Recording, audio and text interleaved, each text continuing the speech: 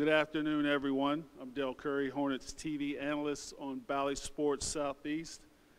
And I'm absolutely thrilled to welcome you to Spectrum Center for the introduction of the new owners of the Charlotte Hornets, Gabe Plotkin and Rick Schnall.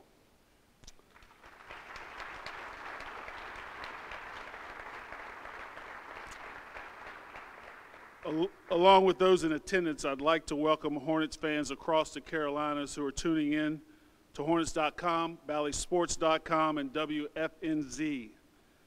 Before we introduce Rick and Gabe, I want to thank Michael Jordan for his ownership and his leadership during the past 13 years.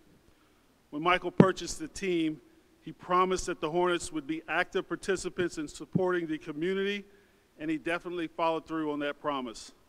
As someone who's been honored to participate in many Hornet community events throughout the years, I'm proud of how the team has become a true pillar in the Charlotte region.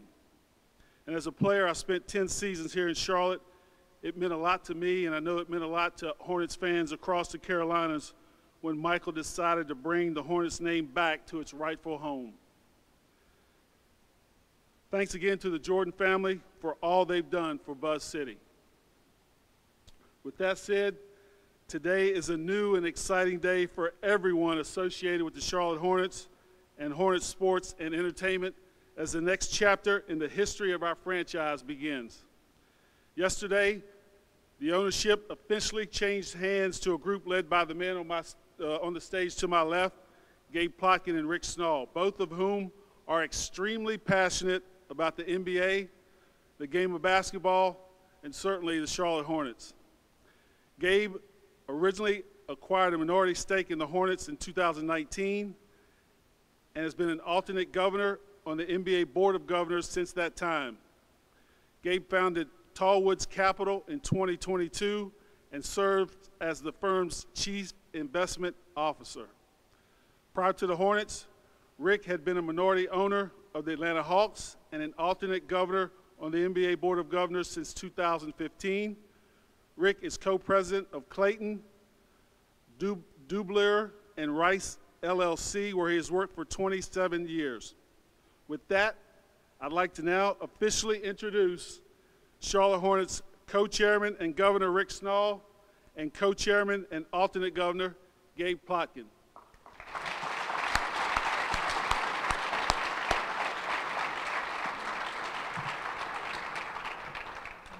Thanks, Dale. This is a little intimidating. This is a great turnout, so we appreciate that. Look, we are thrilled to be here today representing the new ownership group of the Charlotte Hornets, and we couldn't be more excited. I want to thank everyone for coming out. We have some civic leaders here from the city of Charlotte. We have members of our management team. We have some players. We appreciate that.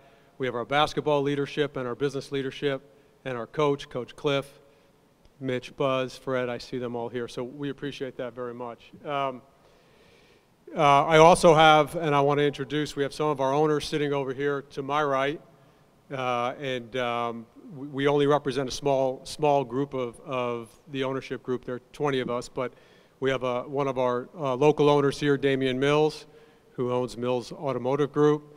We have Chris Shumway, who will sit on our executive committee. We have Ian Loring, and we have country singer Eric Church here with us today. So I wanted to welcome them as we are up here, but we do have a great group of owners that we are representing.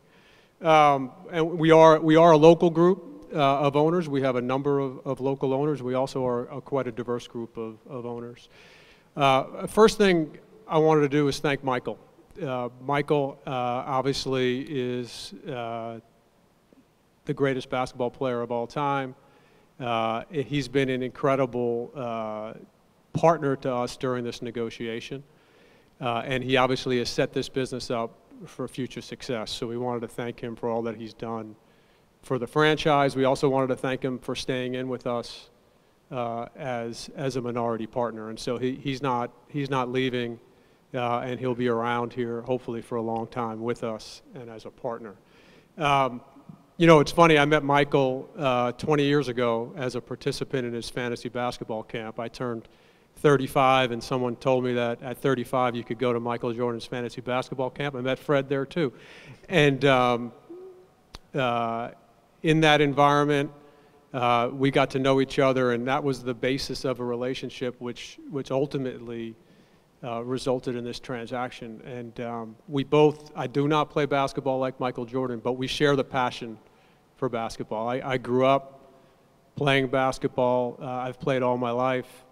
I've watched it. I love the NBA. I like to play more than I like to watch, but I think that's true of everyone. It is the greatest sport in the world, and it's been a huge part of my life. To be able to do this as an owner, obviously I've done it as a minority owner for Atlanta, but to be able to do this as a governor representing the city of Charlotte is incredibly exciting to me. And so, we couldn't be more honored to be here. We do appreciate that this is a community asset.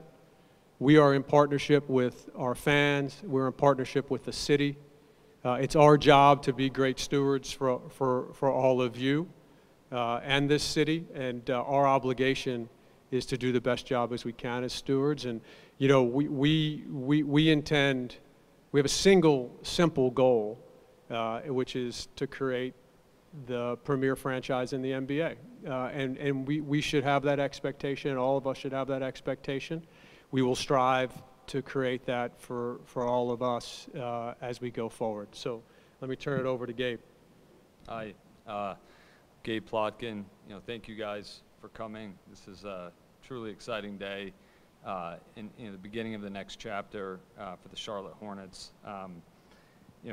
First off, I just want to thank Michael. I'm going to repeat some of what Rick said, but I met Michael about 5 years ago, and he's been a great partner, and he's obviously, in my opinion, and probably most, the best basketball player that ever lived.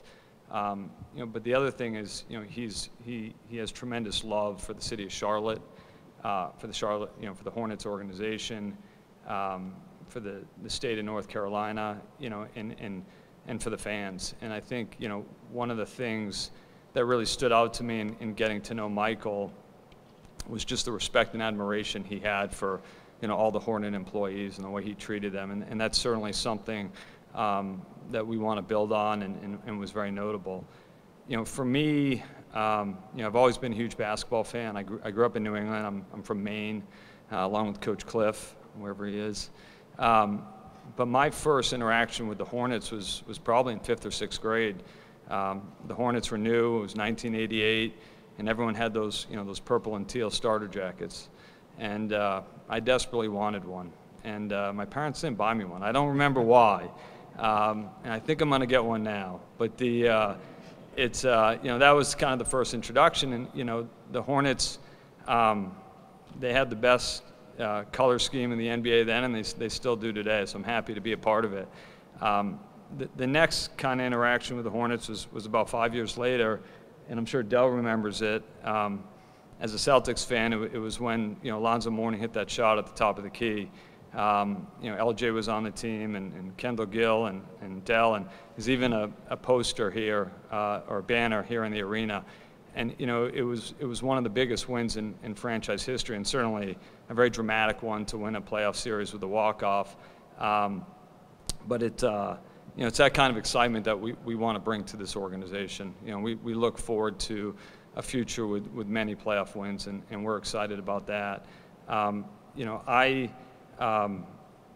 the opportunity came up to invest in the Hornets, I got to know a lot more about the city of Charlotte. And one thing that was really apparent was it's a really strong fan base. They love the game of basketball here. I mean, Eric Church canceled the concert so he could watch North Carolina Duke. So, that speaks to how much people here love the game of basketball and they love sports. And, the city of Charlotte and this team, there was a perception at the time this was kind of a bottom 5 market in the NBA, and we thought that was very backward looking. And we think there's been a lot of growth here, and the city's really booming. We think ultimately, this is a top 10, 15 franchise in the NBA in terms of attractiveness.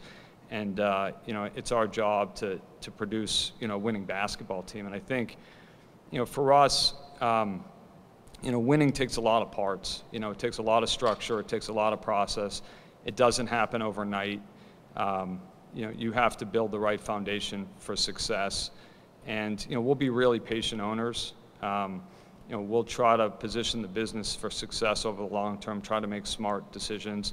But I think, we want to be great in sort of the different components of building a good basketball team, whether that's analytics or player development or strategy or sports and performance. And I think, ultimately, if we become great in all those areas, it will manifest itself on the basketball court. And we have a great organization. We got to know a lot of the leaders of the organization back in March, a lot of really tenured people. It's our goal to continue to grow with them, to attract and retain, talent that we have here.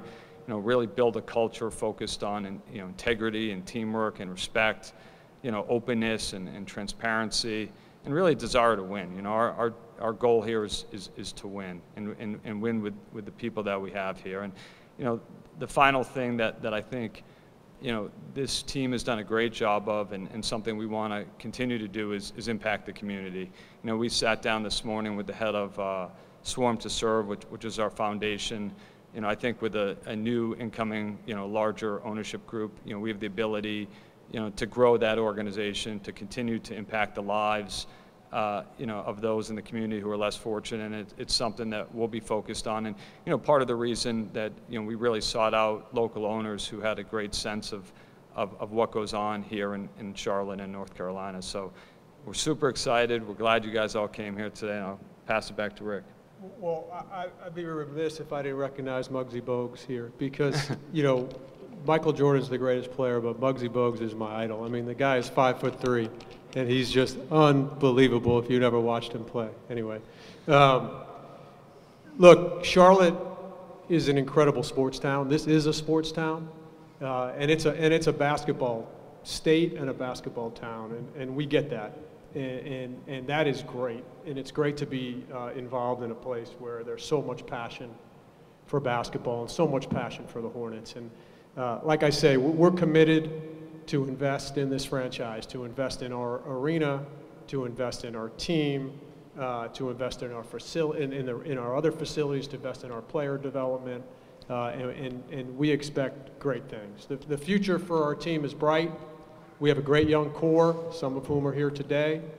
We obviously had a couple of draft picks, 4 draft picks this year, 3 of whom will be with us this year, and 1 who's back in Europe. But and we have some talented vets on this team, and obviously last year was a disappointing year for the team. But we think the future is bright. We think we have a great core of players that we can build around. We can't wait to get started. This is just going to be so much fun for us, hopefully so much fun for the entire community and the entire fan base. So with that, we will take questions, Del? Yeah, thank you both. We'll take some questions from the media in attendance. If you could wait until you have a microphone, and then announce yourself. Scott Fowler, you were here first. Hey guys, Scott Fowler from the Charlotte Observer. Congratulations. Thank you. I wondered if you could speak as to why you did this together. It's a little bit of a unique relationship, and do you each own exactly the same percentage? You want to go? Sure. So I made a minority investment in the Atlanta Hawks in 2015, and Gabe came to my office in 2018 with the intention to invest in a basketball team. We hit it off right away. A very similar passion for the game of basketball. We spent a lot of time together talking about what it would mean to be an owner of a basketball team, and then Gabe followed that up in 2019 by making his investment in the Hornets. So we've stayed in touch. We are very like-minded, and I think owning a team should not be an individual exercise. That is less fun. I always thought, and Gabe can speak for himself, that doing it with a group of like-minded people would be a lot more fun and getting the expertise. And so that's how it came together. And so Gabe and I stayed in touch, and obviously Gabe built a relationship with Michael. I had a relationship with Michael, and we were able to put it all together. We own a very similar amount.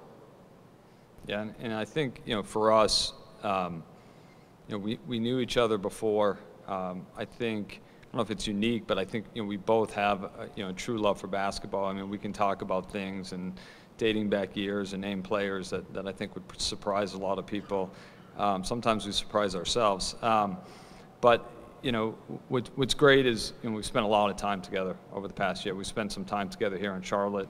We spent a lot of time together on Zoom and in person, and so I think we're really comfortable with the partnership and the ability to work well together, and think it's going to be great. Well, Plotkin. Go ahead, Nick. Rick and Gabe, Nick Carboni from NBC, welcome. You mentioned Michael Jordan, each of you at the top of your comments. What sort of role could he still play kind of front-facing for the organization, and why would that be valuable?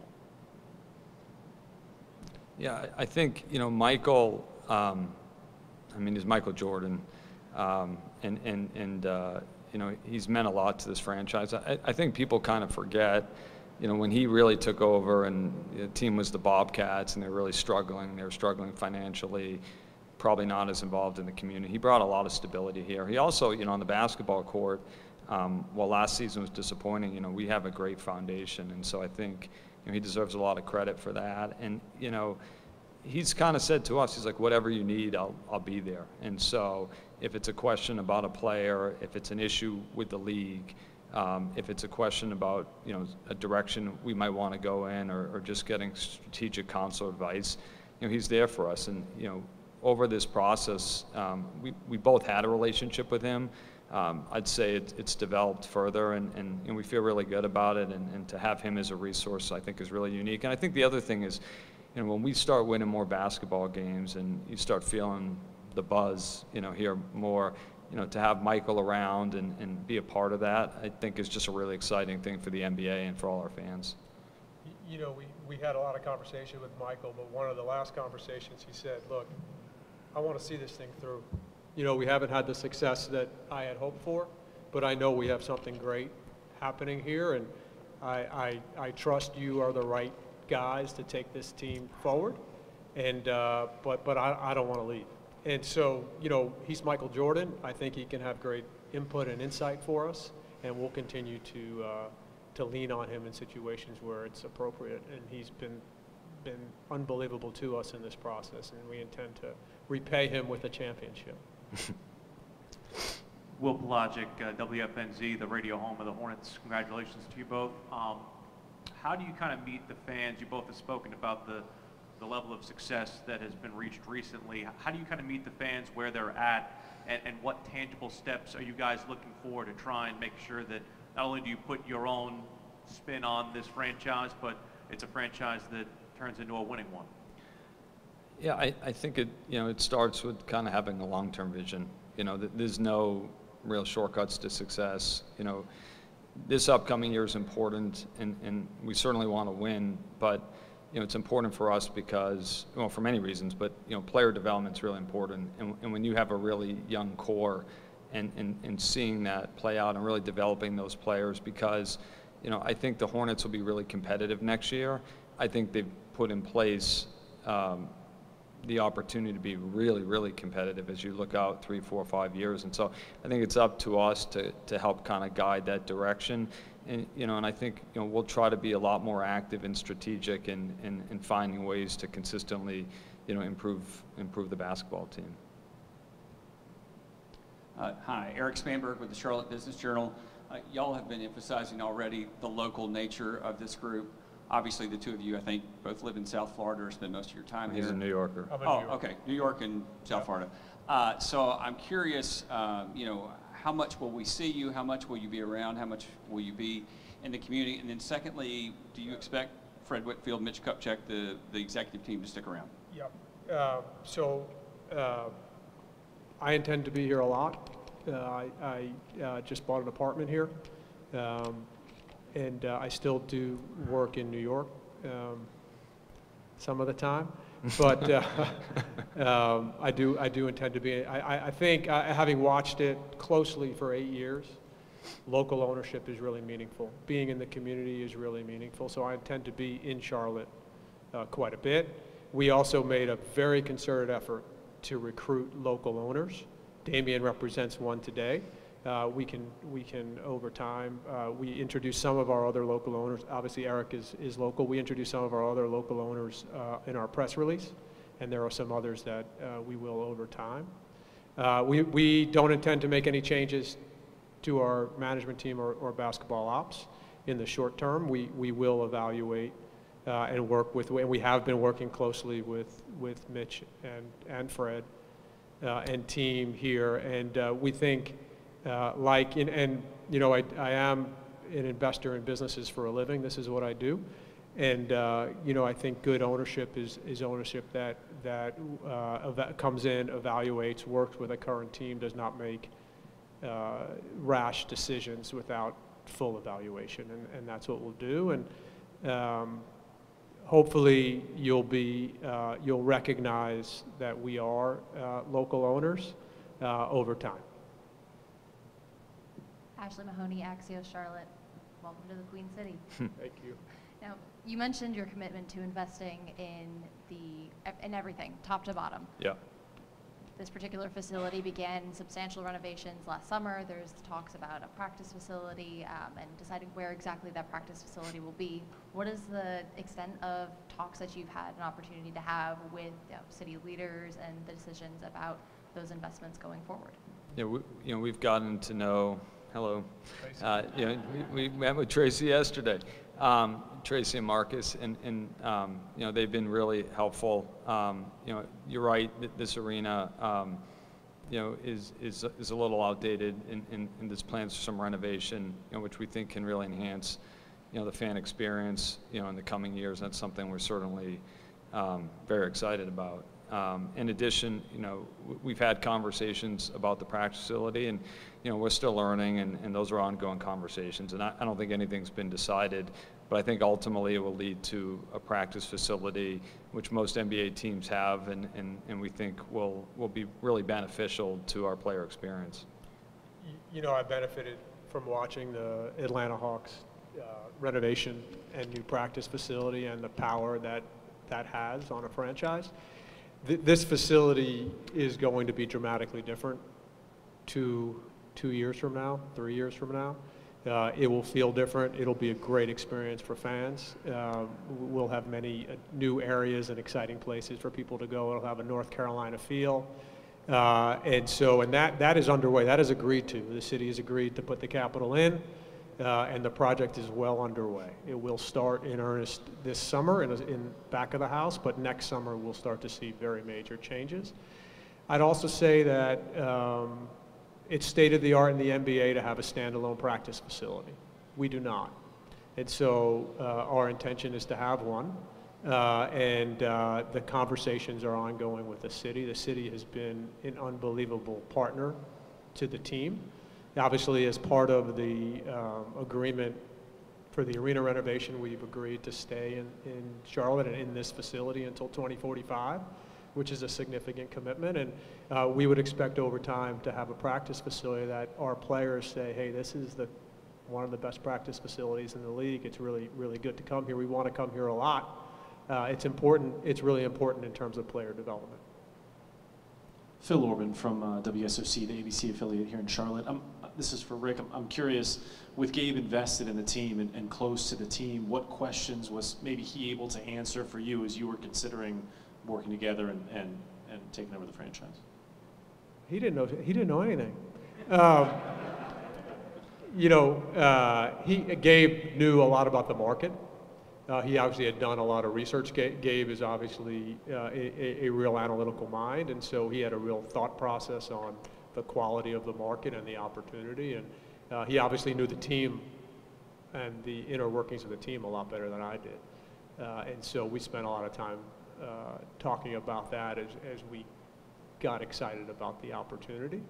And so I would say those were the two major things.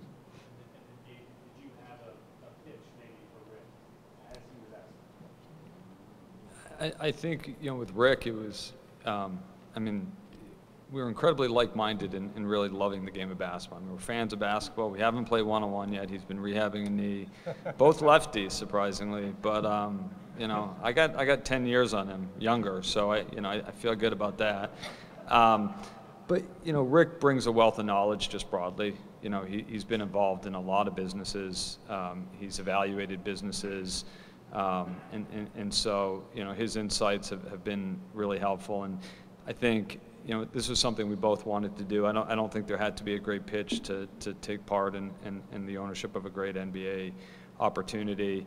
You know, one of the really powerful things as well, and Rick alluded to this, is, you know, he's been part of a significant renovation project, and that was really successful and took, you know, a stadium that you know, became one of the, you know, more well-respected stadiums in the league in terms of the fan experience, and so, you know, he brings a lot to the table, and you know, we're ready to get going. Hi, Taylor from Queen City News. Where can fans expect to watch the Hornets in coming seasons? I think that's been a topic of concern with Valley Sports. Do you see any TV deals in the future? We actually don't know the answer to that question. We're under contract through the 25-26 season with Valley Sports, and we expect them to live up to that contract. They're obviously in Chapter 11, so that's an ongoing negotiation, and the NBA obviously is very concerned and very involved in that. There will be a place to watch the Hornets. We think it'll be Valley Sports under the terms of the contract, but if not, we will have alternative plans. There's obviously also a new national TV contract being negotiated by the NBA, and over time, streaming is going to become a much more important aspect of TV rights. That's obvious in the new NBA deal. So I think time will tell exactly where people will be able to watch the games. Guys, Steve Reed from the Associated Press. Congratulations to both of you. Thank you. I think one of the frustrations that you hear from fans over the past, you know, decade or more is the inability to get some big-time free agents in here. I wonder where you guys kind of fall in on the signing big-time free agents as opposed to player development. You know, I think you look at what we have now, and it takes time and patience, but I think player development's really important. I think irrespective of what you're trying to do on the free agency market, you need to develop your own players. I mean, look at the success Miami had last year, and, you know, they lost some of those guys in the offseason in terms of Max Strus and Gabe Vincent, but I think it's really important to be able to develop your own players. I also think, you know, you want to have an attractive organization, period. You want to have a winning organization, and to the extent, you know, you do those things, you have a great new practice facility, you're a winning culture, you know, free agents are going to want to come here. It's a great city, you know, it's a great climate. The ease of getting around here is wonderful, you know, great people. So, you know, I think those things will happen, and I don't think there's one route or the other, but I think ultimately, you know, player development will be a great focus, and if the opportunity is there for free agency, you know, we'll pursue that too. And yeah, you know, I don't see any reason why free agents wouldn't want to come to Charlotte. You know, I think the world of free agency has changed in many respects, both in terms of players' desire to go play with players they want to play with and to play on winning teams. And because now we live in a media world that is less local and more national, and social media matters, it really doesn't matter if you play in New York or Chicago. And this is a great, great city, and I think our players love living here.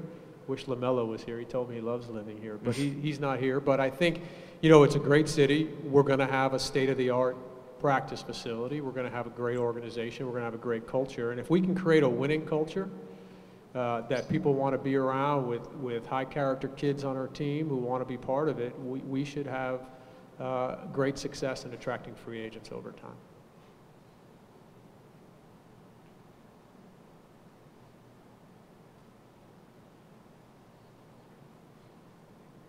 All right. Thank you both, and we want to thank everyone for joining us today, and we look forward to seeing everybody here at Spectrum Center for the upcoming season as we celebrate the 35th anniversary of Hornets basketball. Thank you. Enjoy the rest of your day. Thanks,